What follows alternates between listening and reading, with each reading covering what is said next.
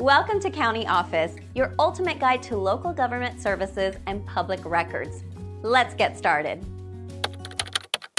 How close can you hunt to a house in GA? In Georgia, hunting regulations are influenced by both state law and local ordinances. Understanding these regulations is essential for responsible hunting.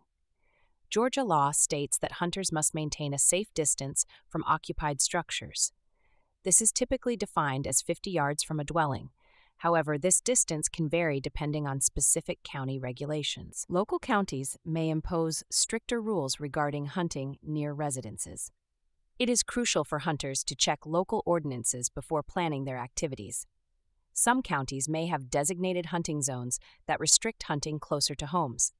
Additionally, hunters should be aware of safety zones. These zones are established to ensure the safety of people and property. Failing to comply with these regulations can lead to legal repercussions. Hunters must also consider the type of hunting being conducted. Different hunting methods may have varying restrictions. For instance, hunting with a bow may have different proximity rules compared to firearms. Always prioritize safety and respect for property rights when hunting near residential areas. Being informed about both state and local laws can help prevent conflicts and ensure a safe experience.